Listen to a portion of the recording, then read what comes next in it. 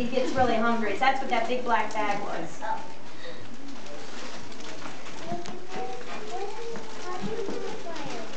How do you put a fire out? Yeah. Well, the best way is a big pail of water. Or if you have a shovel, you can use soil and put soil on top of it and smother it. Right? Just like Smokey's doing. See on your bags? See how he has that shovel?